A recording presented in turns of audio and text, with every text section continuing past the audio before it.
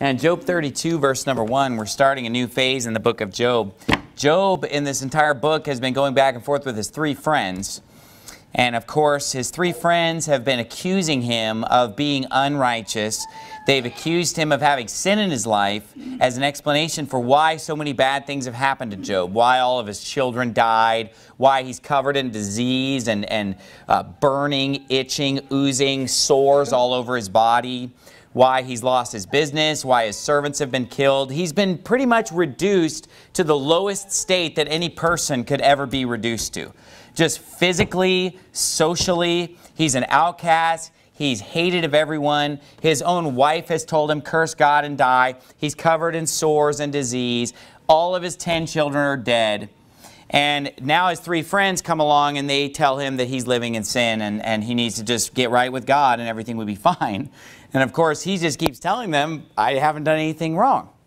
Now, Elihu comes along, and this is a new face in the book of Job. So far, we haven't heard from this guy at all. In fact, we didn't even know that he's been listening in this whole time. But from reading chapter 32, you can see that Elihu has been there all along, and he has listened to the entire exchange between Job and Job's three friends. That leads me to think there are probably other people listening in. You know, there are more people that are present at this gathering, but Elihu's one of them. And so Elihu is going to speak now in chapters 32, 33, 34, 35, 36, and 37. So we're going to hear from him for 6 chapters. This man Elihu pipes up. Now, the first thing that we have to ask ourselves here is Elihu speaking that which is right or that which is wrong? Because we know that in the book of Job so far, we've had Job speaking, which is speaking the truth and speaking what is right. And then we have the three friends, which are in error. Okay, now let's just quickly revisit this because this is very important. Go to chapter 42 of Job. Just flip all the way to the end of the book to chapter 42. And I just need to introduce this so that we can understand where we're coming from when we listen to Elihu. Is this a guy that is speaking the word of God? Or is this a guy who's speaking more error and falsehood like the three friends? Look what it says in Job chapter 42 in verse 7. And remember, this is the Lord speaking. This is authoritative in verse 7.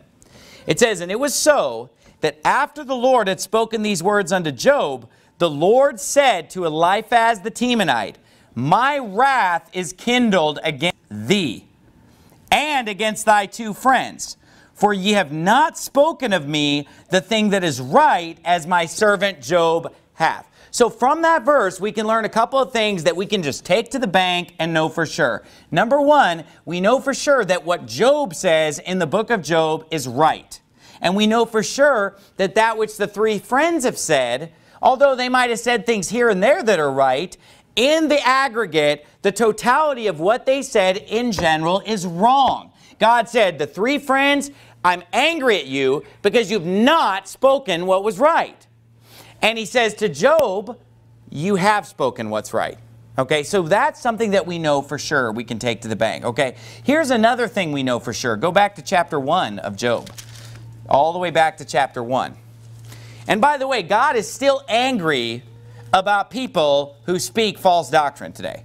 If a guy gets up and tries to speak about spiritual things, and he's talking about sin, he's talking about salvation, he's talking about heaven, talking about hell, talking about the Lord, and he doesn't know what he's talking about, that makes God angry.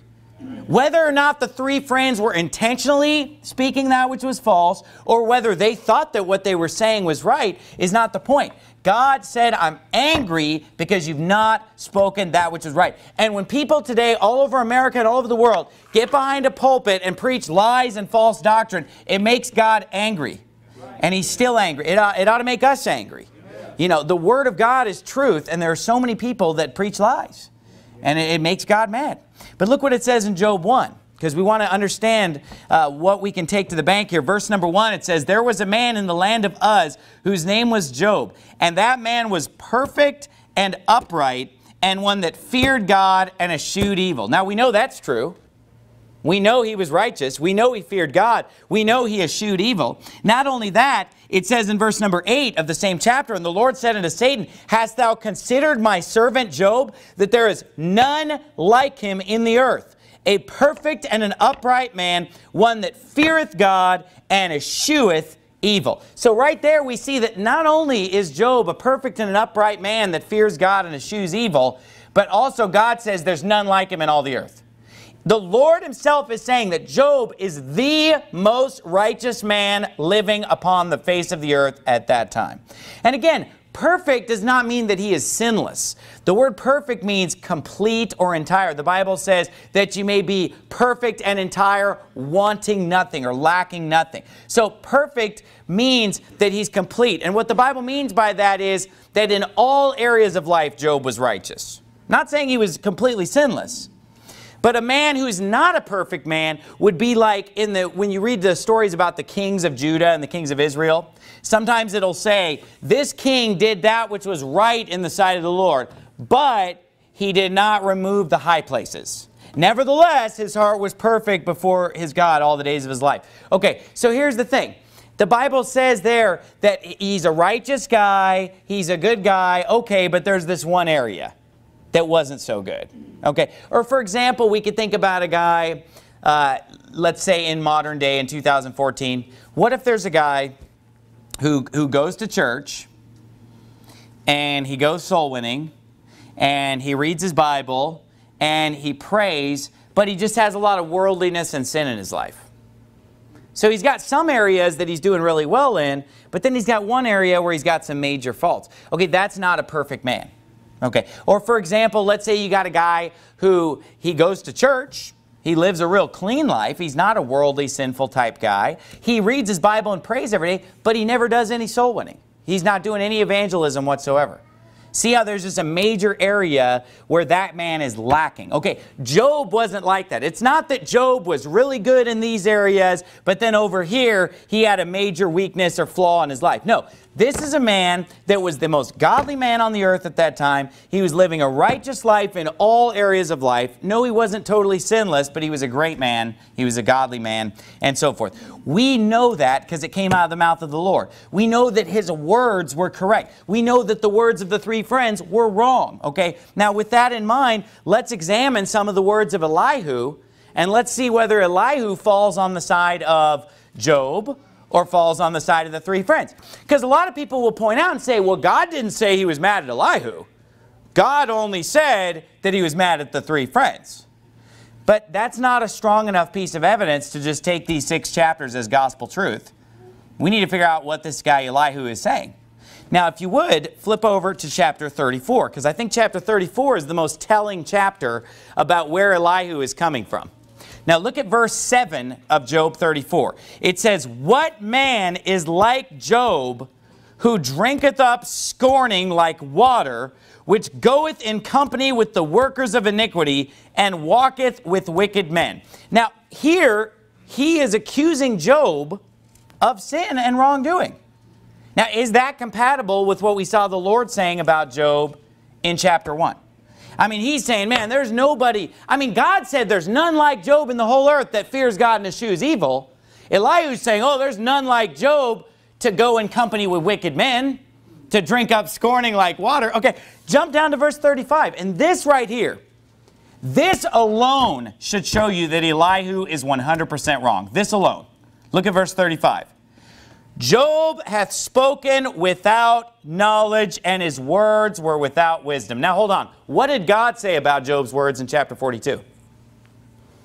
That he spoke that which was right. And not only that, it says in James 5, you don't have to turn to James 5, but it says in James 5, take my brethren the prophets who have spoken in the name of the Lord for an example of suffering, affliction, and of patience. Behold, we count them happy which endure. You've heard of the patience of Job. Now, God is saying there that the prophets who've spoken in the name of the Lord are an example to us, and then he gives us one example, like Job. So when God wants to give us an example of a righteous prophet, did you get that? Prophet that spoke in the name of the Lord, he said, Job is a perfect example. And in chapter 42, he said, Job spoke that which was right concerning me. What's Elihu say? Job has spoken without knowledge. His words were without wisdom. Now, the words of Job are the word of God. So what Elihu is basically saying is that God's word is without knowledge. God's word is without understanding. He's attacking God's word that was spoken by the mouth of his prophet Job. I mean, when the prophets of the Old Testament spake, the Bible says that the word of God came not in old time by the will of man, but holy men of God spake as they were moved by the Holy Ghost. And Job was one of those men that spake as he was moved by the Holy Ghost. That's why Job talked about the second coming of Christ. He talked about salvation, and it's all right. It's all correct. He was speaking the word of God. He's a prophet of God. Elihu says Job spoke without knowledge, and his words were without wisdom. They can't both be right, my friend. Elihu and Job cannot both be right. God told us which one was right. It was Job. Okay. It says in verse 36, my desire is that Job may be tried unto the end because of his answers for wicked men. Now he's calling the word of God that Job spake answers for wicked men. He says in verse 37, for he addeth rebellion unto his sin. Wait a minute. He didn't have any sin according to God that he was being punished for. What sin are you talking about, Elihu? You know, oh yeah, it's rebellion to his sin. He clappeth his hands among us and multiplied his words against God? No, he's speaking the word of God. They cannot both be right. It's so clear. It's so simple. I don't understand how anybody could get this wrong, but I'm telling you, I've been in Baptist church after Baptist church after Baptist church that has said Elihu spoke that which was right, and that have even said that Elihu is the author of the book of Job. I don't know where they're getting this garbage. But it's garbage. And you know what? Here's the thing.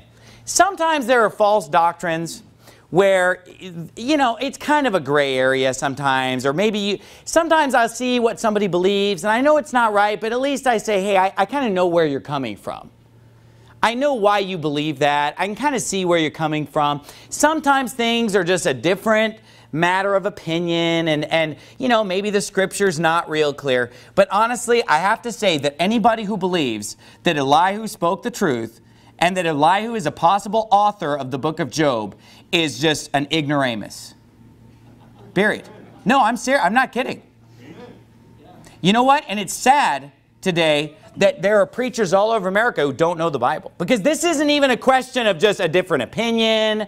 It's just somebody who just doesn't know what they're talking about. They just haven't even read the story. They didn't even read it. I mean, it's just, they're literally just repeating something that they heard somewhere.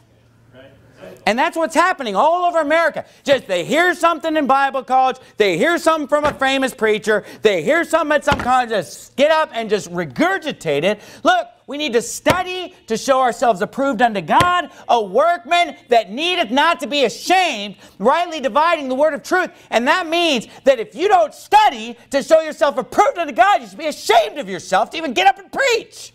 Yeah. Now look, you say, well, I'm a young preacher, I don't know the Bible that much. You know what? You should never get up and preach anything that you don't know. Now, everybody knows something. So if you're a new believer, if you're a young guy and you want to get up and preach, that's great. You don't have to know the whole Bible, but preach what you know. And stay away from stuff you don't know. Now, here's the thing. I, Pastor Anderson, do not know everything. I don't know everything. And that's why if I'm in a passage and I come to a verse that I don't understand or I don't know, you know what I do? I just skip that verse or just gloss it over or just read it and don't comment on it because I'm not going to get up and talk about things that I don't understand. Now, no one's ever going to understand everything in the Bible.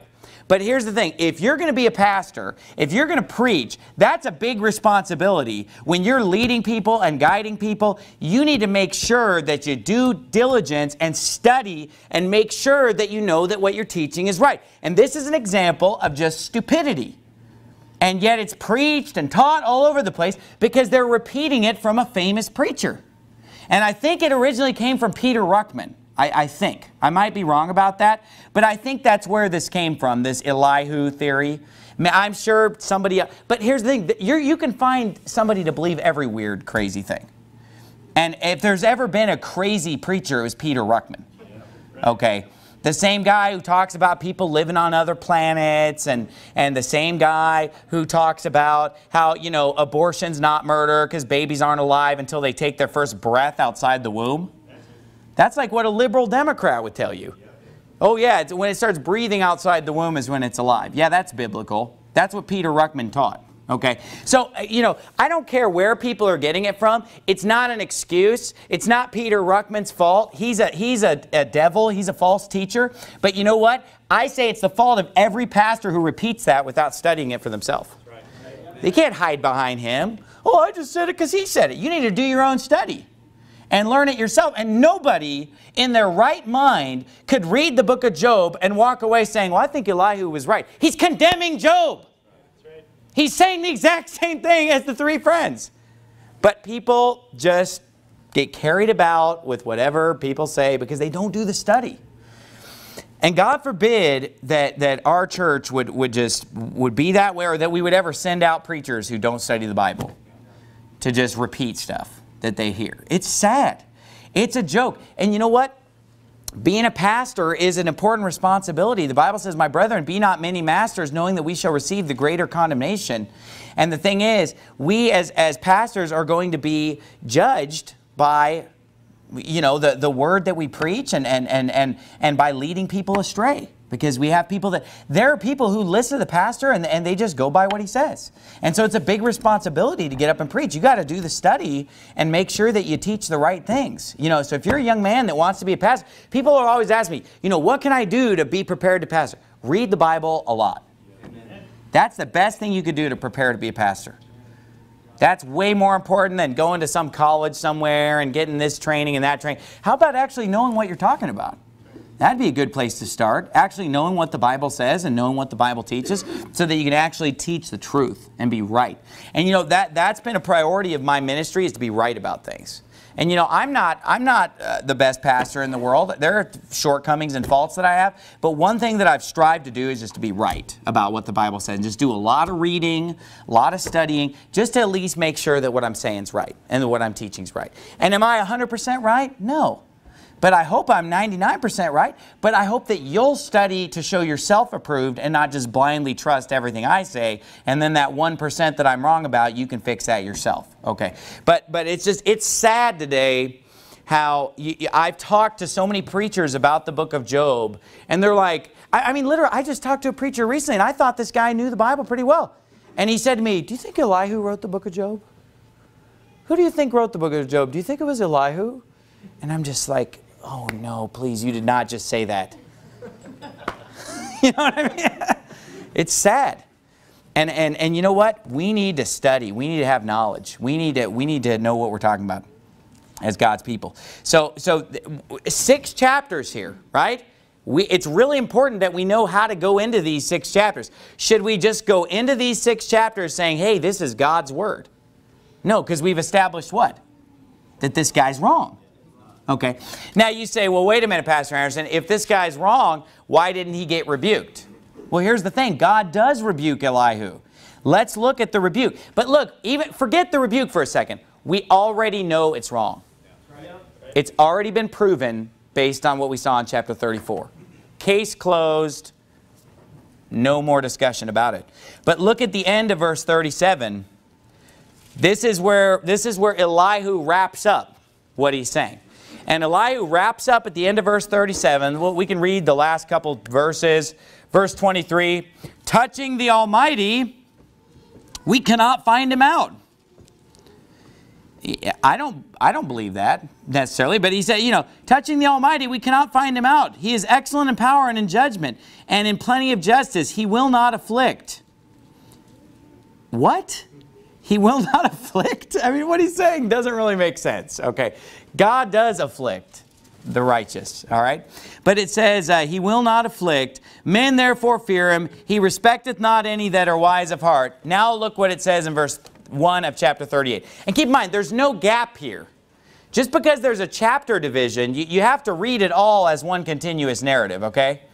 It says, man do therefore fear him, he respecteth not any that are wise of heart. Then the Lord answered Job out of the whirlwind and said, who is this that darkeneth counsel by words without knowledge? Now, who's talking? Who's talking when he said that? Yeah, God's talking. And who was talking when God said, who's this that's darkening counsel with vain words without knowledge? Elihu's talking. So who's darkening counsel by words without knowledge? Elihu, which is consistent with what I showed you that Elihu said. And then he says, gird up now thy loins like a man, for I will demand of thee, and answer thou me. Okay, so right there we see that God rebukes Elihu as being vain and not knowing what he's talking about. That's why he doesn't need to rebuke Elihu later when he rebukes the three friends. Now here's where people become confused because they haven't studied, because they don't read. Go forward, if you would, to chapter 42. This is where they get confused. Because if we actually look at what Elihu said, we can prove beyond a shadow of a doubt that Elihu is a false teacher and that what he said was lies. And then God rebukes him. Now here's what confuses people and where this doctrine comes from that Elihu was right. It says in verse 1 of chapter 42, then Job answered the Lord. And keep in mind, God's been speaking through chapters 38, 39, 40, and 41. So God has just spoken pretty much for 4 chapters straight, and Job has said almost nothing. So then it says in verse 1 of chapter 42, then Job answered the Lord and said, I know that thou canst do everything, and that no thought can be withholden from thee. Who is he that hideth counsel without knowledge? Therefore have I uttered that I understood not, things too wonderful for me, which I knew not. Hear, I beseech thee, and I will speak. I will demand of thee, and declare thou unto me. I have heard of thee by the hearing of the ear, but now mine eye seeth thee. Wherefore I abhor myself, and repent in dust and ashes. Now, here's the thing. If you're a person, and there are people out there who just flip open the book of Job and pretty much read chapter 1 and chapter 2, where the fun story is, and then when they get into chapters 3 and 4, they kind of just fade out. Because they don't want to listen to the whole back and forth between him and his three friends, because it goes on and on and on. And then what they do is they jump to the end, you know, and pick up the story again in like chapter 42. And then they see like, oh, Job's repenting. He must have had sin in his life. Elihu was right. He really did have sin in his life. Now, hey, hold on. You can see how somebody would be confused if they didn't read the book of Job at all, and they just read just a few verses and had no clue what the book's about. But here's the thing. Job here says, now stop and think about this. Job here at the end, after he has God appear to him in a whirlwind and say all these things to him about how great he is. Because all Job, here's the thing, when God answers Job out of the whirlwind, and we're going to get to this later in the book, but in those 4 chapters, he never addresses Job's situation at all. He answers Job out of the whirlwind, and he just talks about how great he is for 4 chapters. God just talks about his power, his magnificence, his greatness, how he's the creator, how he's above everyone, how he has all this glory, just for 4 chapters. And he never says anything about Job. He never says anything about the 3 friends. He just talks about his own greatness and glory. And then at the end, the only thing that God says about the situation is verse 7. When he says, you know, and it was so that after the Lord had spoken these words unto Job, the Lord said to Eliphaz the Temanite, my wrath is kindled against thee and thy 2 friends, for ye have not spoken of me the thing that is right, as my servant Job hath. Therefore, take unto you now 7 bullocks and 7 rams, and go to my servant Job, and offer up for yourselves a burnt offering. And my servant Job shall pray for you. For him will I accept, lest I deal with you after your folly, and that ye have not spoken of me the thing which is right, like my servant Job. So Eliphaz the Temanite, and Bildad the Shuhite, and Zophar the Naamathite went and did according as the Lord commanded them. The Lord also accepted Job, and the Lord turned the captivity of Job when he prayed for his 3 friends. Now, when God actually finally weighs in on the subject, it's after Job has made those statements about abhorring himself and repenting in sackcloth and ashes. He says, look, Job spoke that which was right. The 3 friends were wrong. Therefore, they need to offer a burnt offering to cover their sin. And then they need to go to Job and ask Job to, you know, forgive them and pray for them. Okay. So basically what happens is you got to put yourself in Job's position. Job did not know why these bad things had happened to him. It's easy for us to sit back and read the story, and we understand everything about the story because we can read chapters 1 and 2 and 42 and understand it. Job is just going along through life. All this catastrophe happens. He loses everything. Everything bad happens. His three friends are telling him, you're in sin, you're unrighteous, you need to get right with God. And he keeps arguing with them, saying, no, I'm living right, I haven't done anything wrong. Then this other guy, Elihu, pipes up and rails on him for a while, telling him how sinful and how bad he is again. Then God shows up and doesn't even address any of that. All he does is just cast aside Elihu, like, well, who's this guy that's, just talking without knowledge and just clouding up things even more and darkening counsel even more. And he speaks to Job about his own greatness. Job doesn't know what's going on. So Job just tells God, like, I'm sorry. I loathe myself. I abhor myself. I mean, what does abhor myself mean? I hate myself. I'm trash. You're awesome. I repent. He doesn't even know what he's repenting of. I mean, this is like when Peter, says, Lord, let's build 3 tabernacles, one for you and one for Moses and one for Elijah. Because when God's appearing to you out of a whirlwind and a booming voice is telling you about God's greatness, you're pretty much just going to fall on your face and say, you're right. I'm sorry. I'm a sinful man. I mean, look, what happened? Look at every man in the Bible when he's confronted with God that way. What happened when Isaiah is caught up to heaven and he sees the Lord on his throne? He sees the Lord lifted up. He says, woe is me. I'm a man of unclean lips. I'm a sinful man. Peter, when he's confronted with Jesus, depart from me, Lord, I'm a sinful man. I mean, when John sees Jesus Christ in Revelation 1, he falls on his face like he's dead. Daniel, when he's confronted with the angel of the Lord, falls on his face. He's trembling. He's scared. He's like a dead man. Okay, obviously that's what's going on. Job is just saying whatever here. Yeah. Because he's just been confronted with the Lord's glory. And he's just so amazed by God, he just says, wow, I abhor myself. I repent in sackcloth and ashes. Can somebody tell me what he's repenting of? I mean, what is he repenting of? Being the perfect man? Eschewing evil? Being upright? Being greater than any man on the whole earth? What's he repenting of? He's basically just acknowledging how much greater God is than he is. And he's just humbling himself before God. That's all he's doing. He's just saying, look, I abhor myself. I repent in sackcloth and ashes. And what he says there in verse 3, who is he that hideth counsel without knowledge?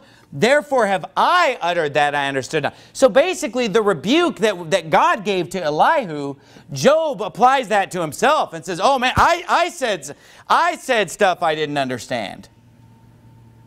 I was talking about things that were too wonderful for me. But hold on a second. What did God say in the next verse? He said, no, you said what was right. It was your 3 friends that were wrong. Okay. So again, you can see how somebody could be confused if they didn't read the book. But if you read the book, it's crystal clear that Elihu is saying the exact same thing as the 3 friends, because I showed you where he told Job that he was a very sinful man, which God did not agree with, and where he said that his words without knowledge, his words are the word of God. I mean, everything in Job that Job said is amazing scripture that teaches all kinds of doctrines about salvation, second coming of Christ, all kinds of interesting things.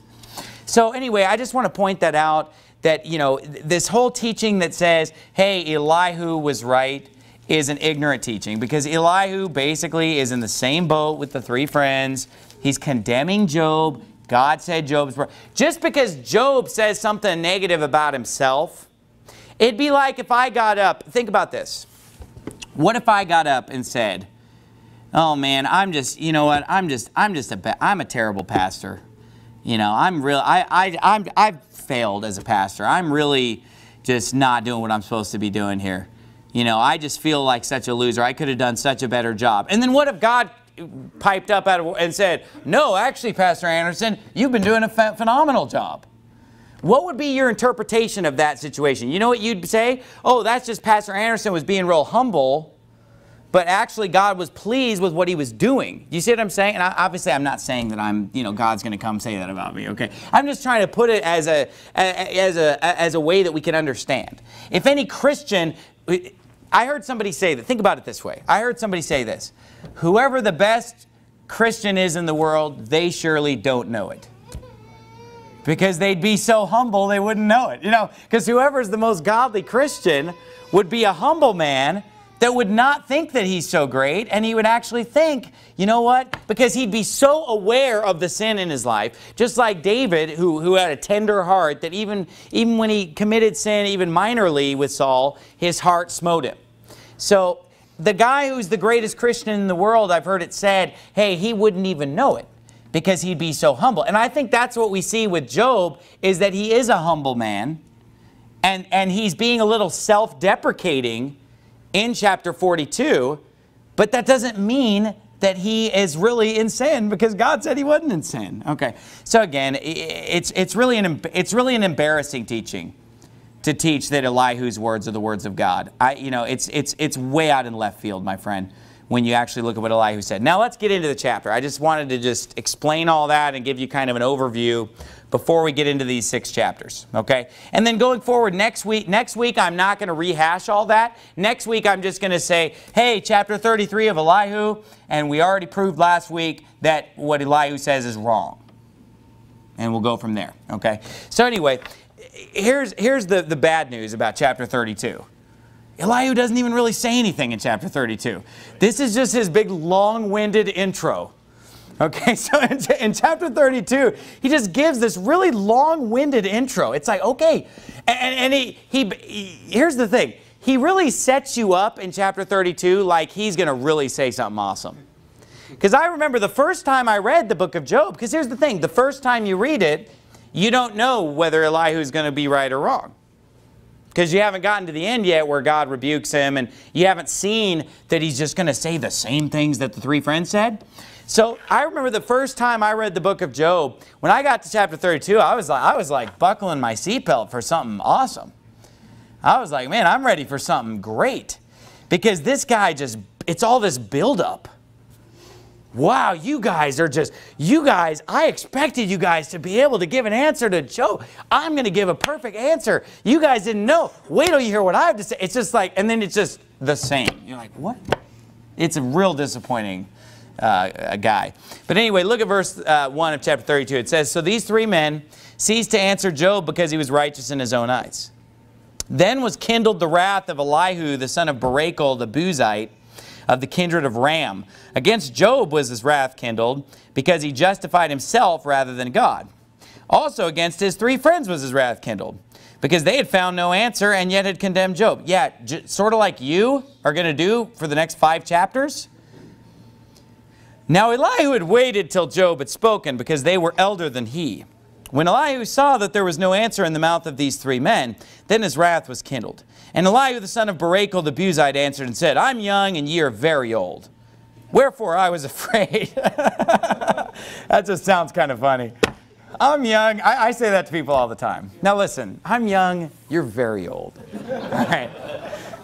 But by the way, this guy is a little pompous. If you listen to this whole chapter, did anybody else notice that? He's a little pompous. You know, I'm young and you are very old. It's like, you didn't have to say very, you know. Wherefore I was afraid and durst not show you my opinion. I said, days should speak, and multitude of years should teach wisdom.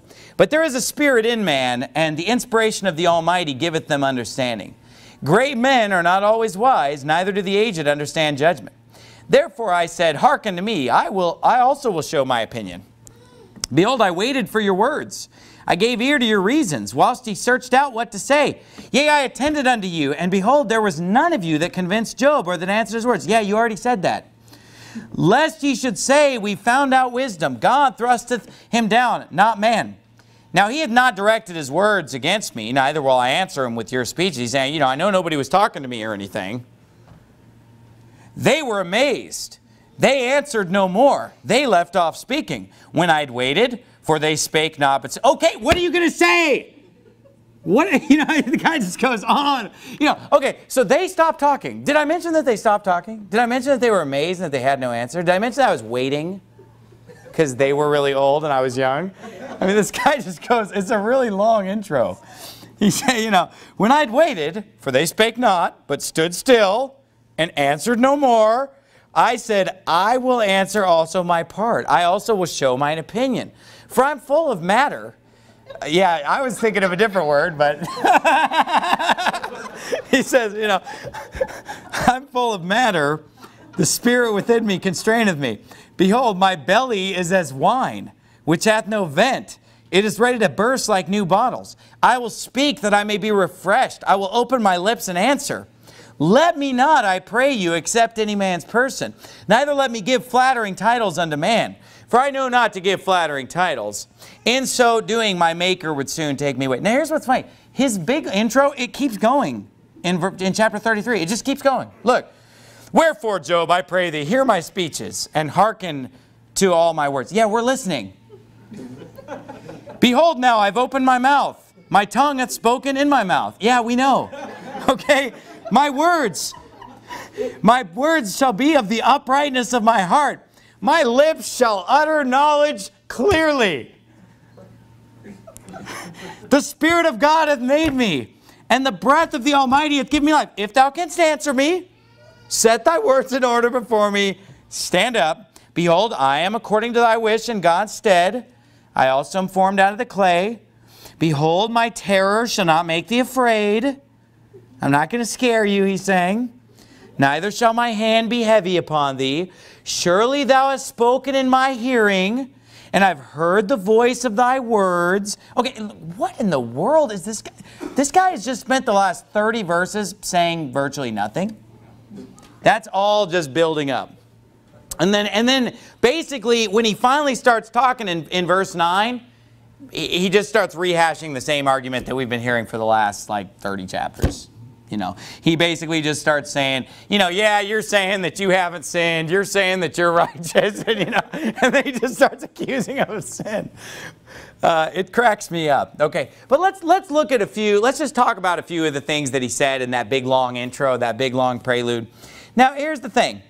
Are some of the things that he said right? Well, I'll say that even a broken clock is right 2 times per day. I mean, even a broken clock is going to show the right time 2 times per day. And here's the thing. Every false teacher says something right. Now, and it always blows my mind when people, they'll point to something right that somebody says and says, see, this is a good guy. Listen to the right thing he said. But here's the thing. If you're saying right things mixed with wrong things, you're wrong. You know, you can't sit there and just say, well, you know, the Mormons teach some good things. The Jehovah's Witnesses teach some good things. Now let me ask you, do the Mormons teach some good things? No. But here's the thing, I'm sure we could find something that the Mormons teach that's good. They probably teach you something like thou shalt not steal or something. I mean, they've got to teach you something good. Everybody teaches something good. But here's the thing, it's the lies that they're teaching that are the problem. Okay, so you can't say, it's like a politician. Oh, I heard him say X, Y, and Z good thing. Yeah, but what about all the bad stuff he's doing? What about all the bad stuff he said over here? So you can't just be sucked in by false teaching just because you hear something that sounds good. Okay, I'm sure that the Jehovah's Witnesses are doing something right. I'm sure the Catholics are, but they're of the devil. They're preaching lies and false doctrine. The one good thing that they say now and then, and it's funny, my brother one time, he told me he went to this, his job took him to this conference or convention, and it was one of these things that's like a motivational speaker thing. Have you ever had a job take you to a thing like this where you go to a big conference and basically they have a lot of famous people trying to fire you up and motivate you to be more successful? And he went to this thing and it was just a business motivational thing. And you got President Gerald Ford was there, you know, the former President Gerald Ford. And then like Joe Montana was there or something, you know, from the football team. And it was just a bunch of famous people and rich people just talking to you about how to be successful, like motivational speakers. And one of these motivational speakers was a Mormon guy. He was some kind of a pro football player or some successful person in the world, but he happened to be Mormon. And this guy opened the Bible, this Mormon. He opened the Bible and was just talking about real general stuff from the Bible. Like, I don't know, just loving your neighbor and just being, you know, doing unto others as you'd want them to do unto you. Just stuff that anybody would agree with. And it's funny because my brother was sitting there thinking like, okay, this guy's a Mormon. He believes a totally different gospel, but he was thinking to himself that this sermon that he's hearing from this Mormon guy give at this not even a Christian event. He said this is similar to preaching that you'd hear in all kinds of community churches and non-denominational churches all over the place. And I always say this, what's wrong with most of these liberal churches is not what they say. It's what they don't say. Because, I mean, look, if we, and I remember one time, because my wife, she got saved and just right away started going to an independent fundamental Baptist church with me. And she'd hear me talk about these liberal churches, these neo-evangelical churches we've been in. And she said to me, you know, I'd like to just go to one time, just to see what it's like. You know, I just so I could just kind of laugh at, this is when we were first married. She said, like, I'd like to just go to one and just to see it and just to kind of see how weird it is and how unbiblical it is, just to see what it's like. And I told her, I said, honey, you'd go there and it would be so boring that it wouldn't be like just all this false doctrine would come at you and you'd be, you know, refuting it from the Bible and you know why it's wrong. And it's like you'd go there and just pretty much hear nothing. And you'd probably agree with all of it, but it would just be so lean and so watered down. You hear stuff that's right at any place that you go. But the problem is what you're not hearing, all the truth that they're withholding from you, and then also the little leaven that they'll put in that'll leaven the whole lump. So you can't just sit there and say, well, because somebody said something that was right or that sounded good, I think he's a good guy because he's right on this one thing. And there are all kinds of people that are right on one thing and horrible on everything else. You know, and we could name all kinds of names that are like that. Like, for example, Sam Gipp. Everybody's like, oh, Sam Gipp is so great on the King James. Oh, Sam Gipp on the King James. But here's the thing. Sam Gipp teaches that there are all these other gospels. That basically people were saved by works in the Old Testament. And people are going to be saved by works in the future. And all this weird hyper-dispensational doctrine. And Sam Gipp got up and said, Jesus is not his Messiah. You know, I don't call Jesus my Messiah. He ain't your Messiah. He's only the Messiah to the Jews. Hey, Messiah means Christ. I think we all call him Jesus Christ. And you can sit there and say, oh, Sam Gipp is so great on the King James. But when he's wrong on salvation, he's wrong on end times prophecy, he's wrong on everything I've ever heard him talk about except, and even on the King James, his views are weird. His views don't even make sense. Because he says that the Greek New Testament is filled with errors. Well, that's what the English King James is translated from. So how does that work? He said the English translation is better than the original Greek that it was translated from. That doesn't even make sense. Wouldn't they be equivalent? How could the translation... Now, I'm not one of these that says the translation is worse than the original. I believe the translation is equivalent to the original. You know, this is it in English, that's it in Greek. It's equivalent. But he says the English is better. And the Greek has all kinds of errors. Look, you can't just be sucked in by somebody because they're right about one thing. Everybody's right about one thing. I mean, you can name any false religion that you want and they're right about something. Like, I mean, think about the Catholic Church. I mean, they're right about the Trinity, right? I mean, they do believe in the Father, the Son, and the Holy Ghost, and these three are one. But does that make up for all the other lies that they teach?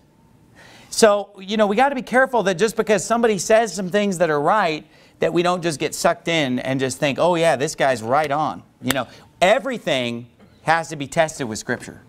Everything has to be tested with the Word of God. And it's your personal responsibility to read this whole book cover to cover and learn it and understand it and test everything with Scripture at all times. Prove all things, the Bible says. Hold fast that which is good. So there are a lot of teachers out there that'll be really good on one thing and then that's kind of their foot in the door to teach you all the bad stuff that they want to teach you, all the lies that they want to teach you.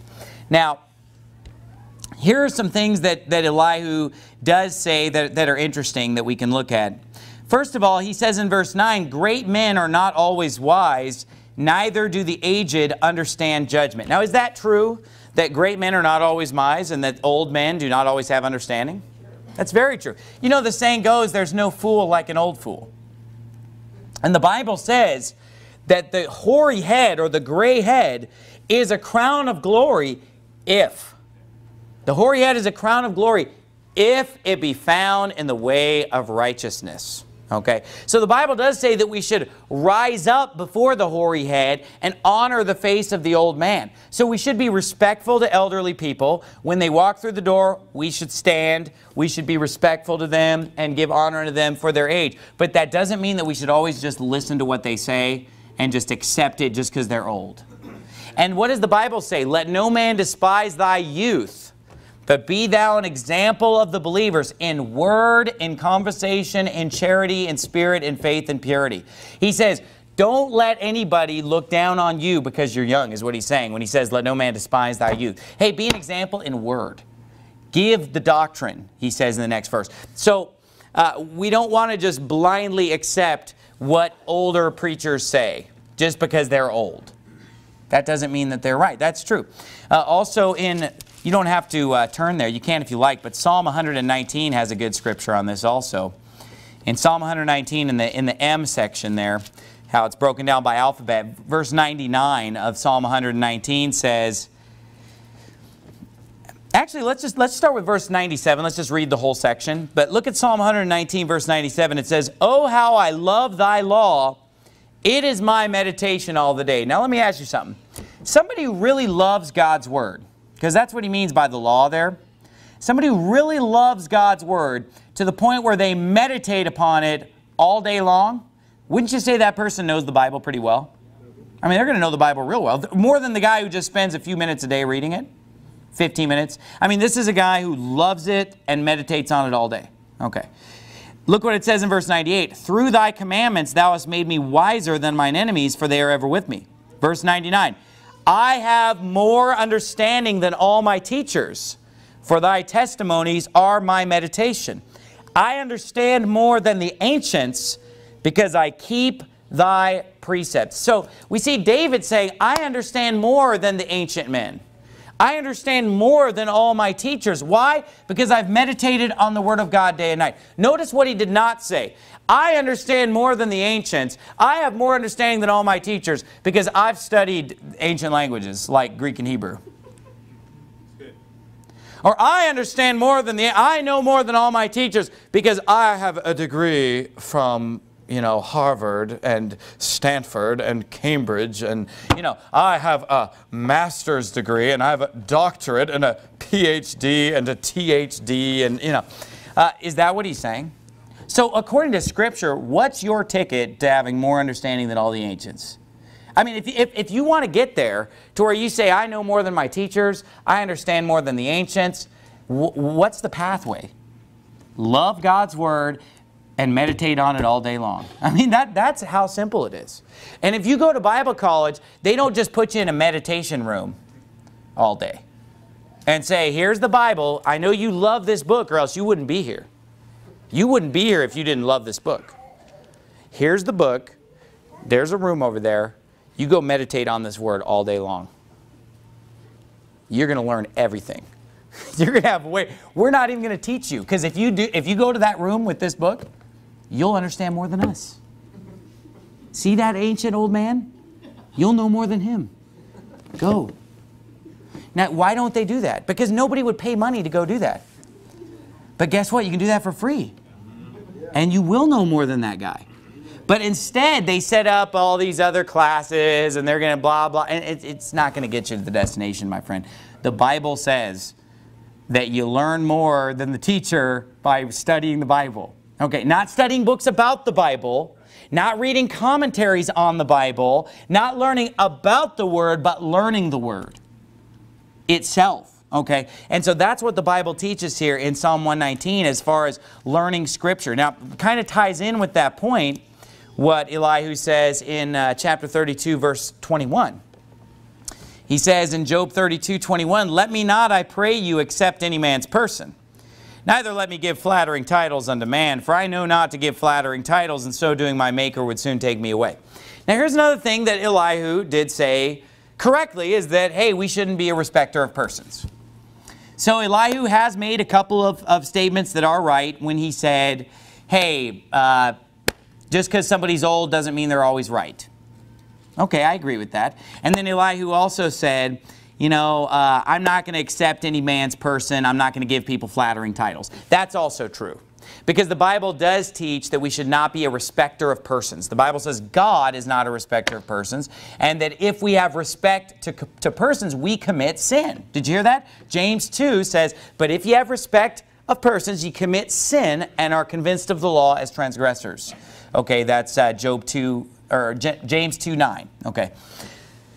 Flattering titles. What would be some examples of flattering titles? Okay, because the Bible warns us not to use flattery, not to give in to flattery. And actually, there are some specific titles that God tells us not to give. For example, go over to Matthew 23. We can just look at a few. It's the last place we'll turn tonight. But you know, when you think of giving flattering titles unto men, what does flattery mean? Flattery is when you basically praise someone in a way that's overboard or over the top. It's undeserved praise. Okay. So for example, if somebody actually deserves praise, if somebody works hard and does something, and I give them praise that is within the bounds of what would be reasonable, okay? Like if I said, hey, Brother Garrett, you've done a great job with soul winning. You've done a great job cleaning the building. Thanks for all your hard work, driving the church van and doing a lot of cleaning and organizing soul winning. You've really worked hard. You've done a great job. Let's give Brother Garrett a big hand for doing a good job. That wouldn't be flat because he has worked hard. That would just be me saying, hey, you did a good job. We want to recognize you. We want to appreciate you. That's perfectly normal and perfectly right. Okay. But what if I walked up to a pastor or preacher, and I've had people flatter me and that turned out to be really bad people. Because a lot of times that's how bad people will try to get in good with you, is by giving you these really over-the-top compliments. It'd be one thing to say, man, I really love your preaching, Pastor Anderson. I've really learned a lot from your preaching. It's been a blessing. I really like, what you teach, and you've really helped me out or whatever. Okay, thanks. But sometimes it'll just be this kind of over-the-top, like, I think you are literally the greatest Christian on the planet right now. You're the greatest pastor who's ever lived. This is just ridiculous, over the top, you know what I mean? Just, oh, give me a break type of thing. Or sometimes when people will give compliments that are just not true.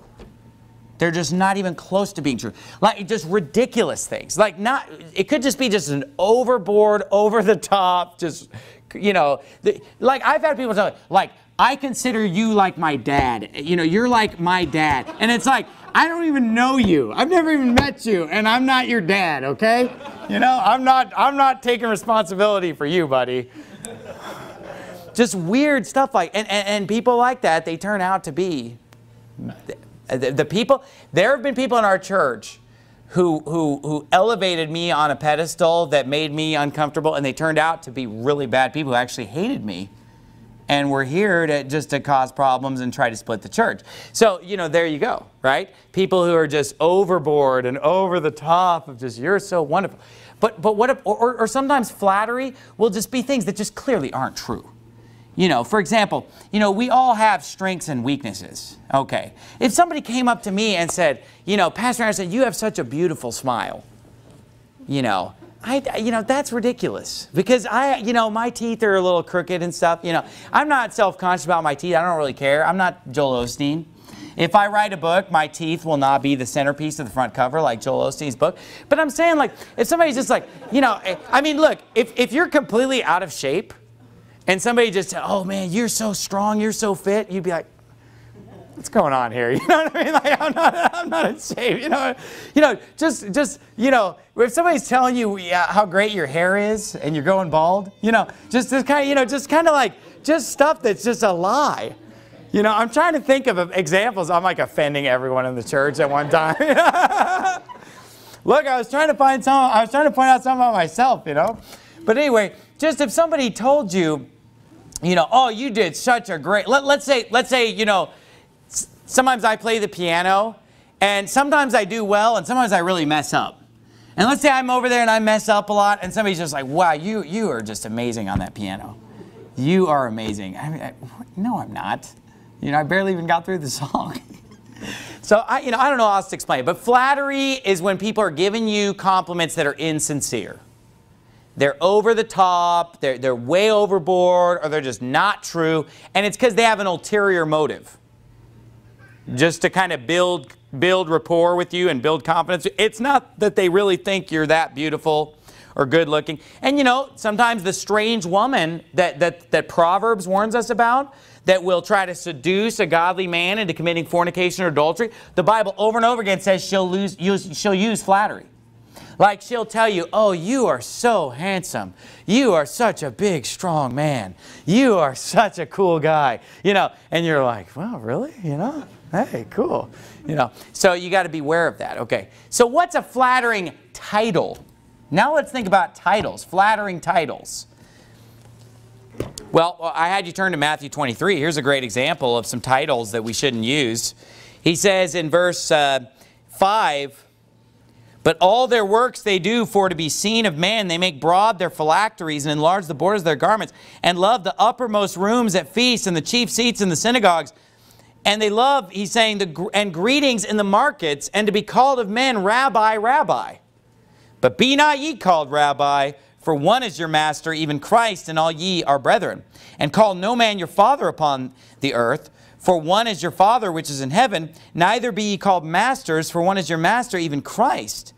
But he that is greatest among you all shall be your servant. So he gives some titles there. He says, I don't want you to use these titles. Don't go around being called Rabbi, or be called Father, or be called Master. Those are not titles that are appropriate for men of God or for pastors. Now, the titles that God used for pastor would be like a pastor, a bishop, or an elder. Those are three terms that God legitimately gives a man of God.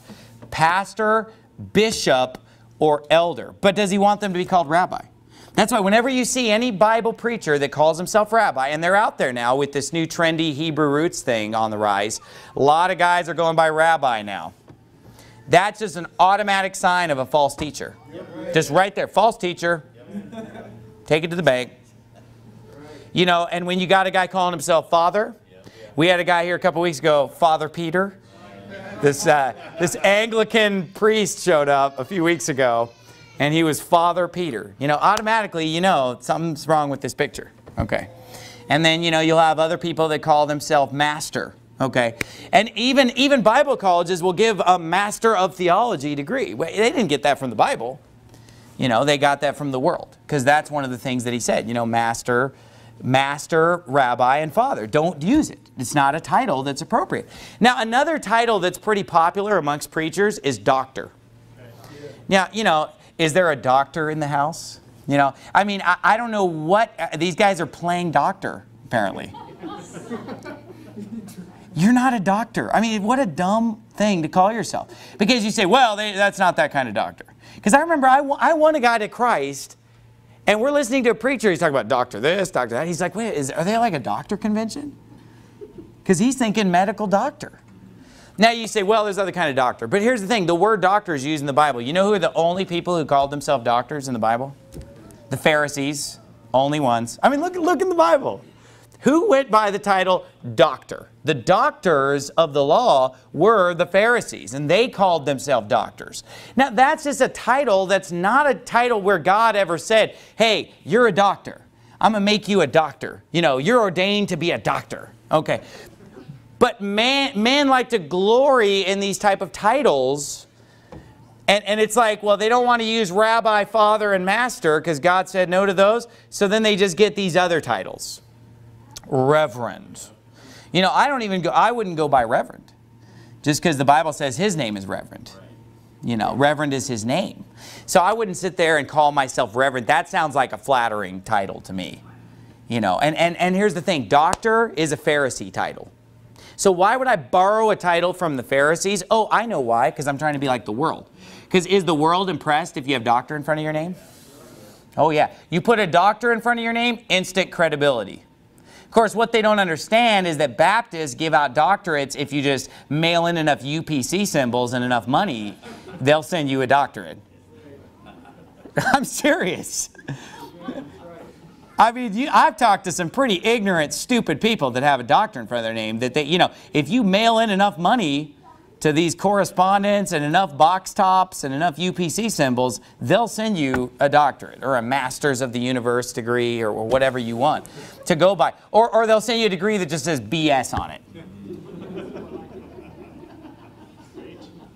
I have a BS in theology. Yeah, I noticed that. But now let's talk about your degree. You know, but it's like, you know, I have a BS in theology, a BA. I mean, it's just funny that somebody has literally said to me with a straight face, I have a BS in theology. I know what I'm talking about. You know, I have a BA, I have a BA. Why would you want to be called bachelor? I got married to not be called that. What kind of a stupid title is that? I'm a Bachelor of Science. Why would a pastor put a paper on the wall that says he's a Bachelor of Science? Associate of Arts. Master of Theology, Doctor of Divinity. I mean, it literally sounds like you're entering a boxing ring.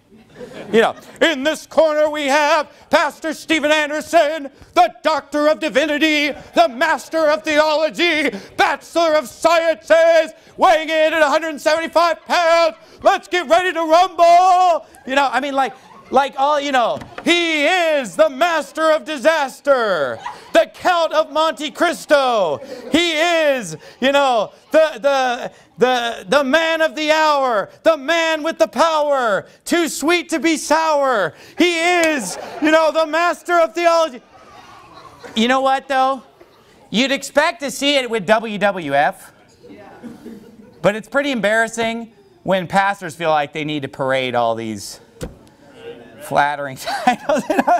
I mean, why not just, how about this? Why not just have some real achievements in your life? Between you and the Lord that you don't even brag about. You know what I mean? I mean, why don't we just wait for the judgment seat of Christ and see what He says about you, and let another man praise thee and not thine own mouth, and not sit there and just all the titles and I am Dr. Steven L. Anderson, PhD. Now here's the thing, nobody's trying to give me any degrees like that. So this is not a temptation for me that I have to resist. But I'm going down on the record right now that if anybody, and it's not going to happen, so it doesn't matter. But if anybody tries to offer me one of these titles, I'm going to turn it down. If anybody says, we're going to give you an honorary doctorate, I'd say keep it. I don't need your Pharisee title. You know, and if I go into a boxing ring, I'm going to come up with my own titles. That have nothing to do with, you know, that have nothing to do with Doctor of Divinity, okay? So anyway, you know, there are a few things that Elihu said in that chapter that had some merit. Just saying, hey, old people, they don't always know what's best. We should respect them and hear them out, but they don't always know the most. And then also he said, you know, let's not be a respecter of persons and give flowery, flattering titles unto men. And that is something that the Bible teaches. You know, we need to be humble people before God. I don't think Elihu was a very humble guy, just from that chapter. But you know, we ought to be humble servants of God. We ought to know the Bible. We ought not go around bragging about our achievements and giving ourselves all kinds of titles and expecting people to call us by. Now look, biblical titles, okay, you know, there are a few titles that deacon, that's a biblical title, but not these titles of, you know, of the world and everything like that. Let's bow our heads and have a word of prayer. Father, we thank you so much for your word, Lord. Help us to study, to show ourselves approved, Lord. There are just so many people out there that are a fraud, Lord. And all we have is your word to sort through all this stuff, Lord. Just help us to read it and study it. Help us not to be sucked in by every wind of doctrine, just carried about with every trendy teaching, Lord. Help us not to just think, oh, well, if it's coming from Mr. PhD and so-and-so, and he's a gray-haired old man, help us not just automatically take these things as gospel. Help us to read the book of Job for ourselves and really read the entire Bible for ourselves and to know what we believe and why we believe based on your word. The true path to knowledge is going to be to meditate on this word day and night, Lord. It's easier said than done. But help us to love the word enough to meditate on it day and night, Lord, and get knowledge and understanding for ourselves. And in Jesus' name we pray.